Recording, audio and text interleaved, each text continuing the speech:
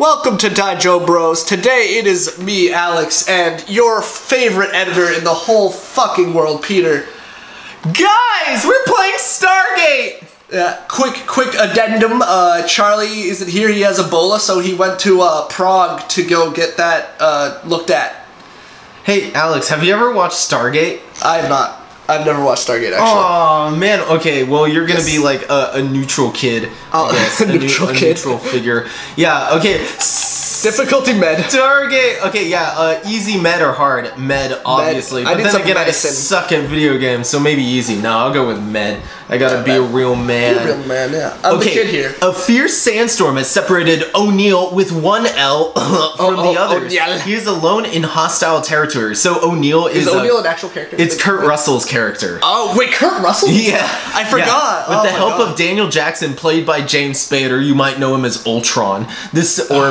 Robert California, the civilian archaeologist. O'Neill might find his team and return safely to Earth. O'Neill also brought a nuclear bomb to seal the Stargate. The bomb is now missing. So for those who are wondering, Peter's just started getting into Stargate, so we're playing this. It's his choice to play this. So why don't you, I guess, talk. How'd you get into Stargate? Actually, I've been into Stargate for a while. Like I watched it a lot in high school. It's just that crap. I don't know. I've never watched Stargate, but I don't think Kurt Russell would take a scorpion like such a fucking bitch. Yeah, I know. Oh, jeez. Okay, I need to figure out. It's not a scorpion. That's like a beetle. Yeah, and it's shooting lasers. So are those actually in the show like super beetles? Okay, yeah. So let me. Once I stop getting mauled by this beetle, I'm gonna. Okay. Oh my god. Okay. It exploded too. Okay, yeah, so anyway, go on. So I was into Stargate SG-1 in high school, and I started rewatching it recently from scratch. So, you know, and it's just really nice. Oh, that was a mine. Okay. Beetles can lay mines in this, so this is guns, obviously. This is, I can throw a grenade. Oh, and this is the turn around button. Couldn't you just walk left and right, though? Can you just turn? Yeah, like why would you have a turn around button? Oh wait, no, it's the run button. Just kidding. Oh, okay, I was gonna say. And then jump. Okay.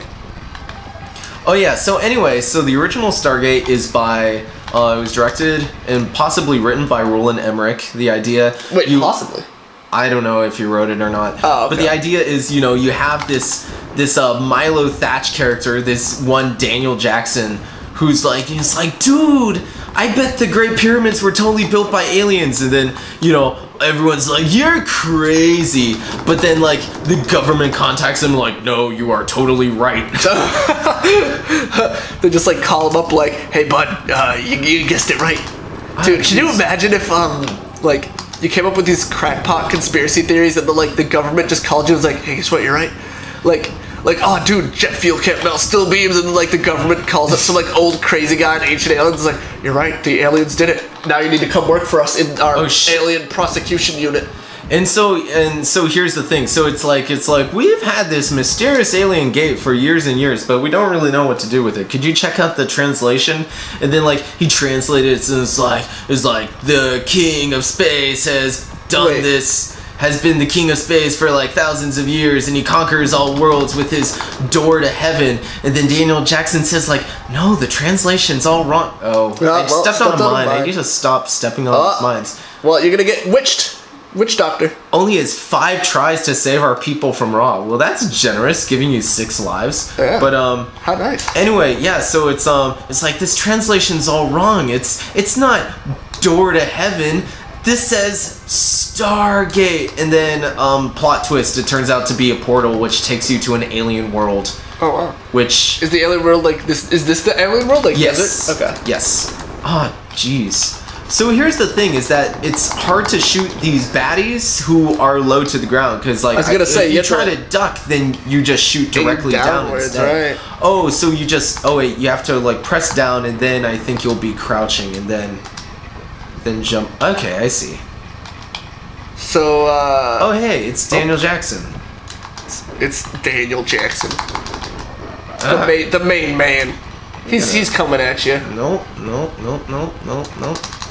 Watch out, watch out, watch out! Am I helping by just shouting, watch out?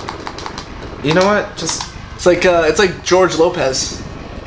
Cause you know how he kind of goes like, watch out! It's Jackson, kinda where Kowalski and my man? Oh, they kill off Kowalski in the second episode of that Who's Kowalski?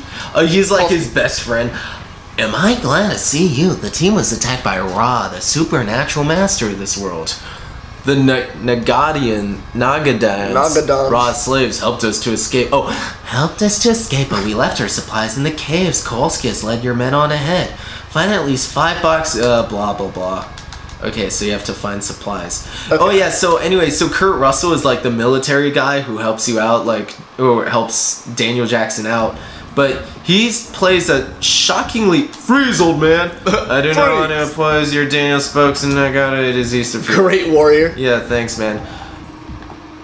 So my question is, earlier you said that they he translated this gate. So what language was the gate written in? Was it like aliens? Oh yeah. So anyway, so the premise is that it's this is literally like Ancient Aliens the movie, because the premise is that like, what if aliens like kidnapped ancient Egyptians to use them as slaves to build the pyramids and whatnot? Oh my god. Because it turns out that the pyramids are actually like giant alien spaceship landing pads. I can't. So wait a minute, like, oh, this is just overwhelming me. On top of these laser fucking beetles. I can't. Yeah, would you like to try this next? Because I'm just getting... I mean, I guess I'll give it a shot, so... I'm just doing piss poor at actually shooting these beetles. So yeah, but like, how did he translate it from alien to Egyptian? Or is it just a normal Egyptian? It's just normal Egyptian. Oh jeez. Oh Jesus, get me out of here. Fuck these beetles. That's your fatal mistake. Let the beetles control you. Oh. You're doing... I can't move. There we go. I mean, if anything, the sprites are good. That's true. But yeah, it's like... Sprites are... Isn't it hard to aim? It is, like... And you stop moving once you shoot, so... Have to get right up here, I think. Yeah, and, so basically, Ra, alien who turns out to be in charge of kidnapping all these Egyptians and just having them on this alien world, is like, he turns out to be this like androgynous pretty boy who's played by the dude from All There Is to Know About the Crying Game. Spoilers: the guy's girlfriend in that movie is. I guess that's background. Huh.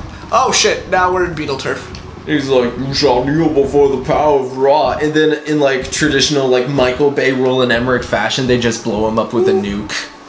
It's like, hoorah, we did it, Marines. We got him, Marines. Tangerines. Alright, so thank you for joining us on Stargate Bros. I'm just gonna do this for a bit. Oh, you can jump up there, okay. So... yeah, next time, who knows, maybe we'll be able to, I don't know, progress in this idea. To be honest, I don't see that happening, because these fucking, like, guys I don't even know what any of these things are, because, like, you have those beetles, but you also have, like, skin rhinoceroses, rhinoceroses made up. Wait, did you? I got. Oh, and then you have to, like, go all the way out. It's so ugly. Alright, well, we'll see you next time on Daijo Bros. More Stargate, less Stargate, more sandwiches? Who knows? Who knows? More Egyptians!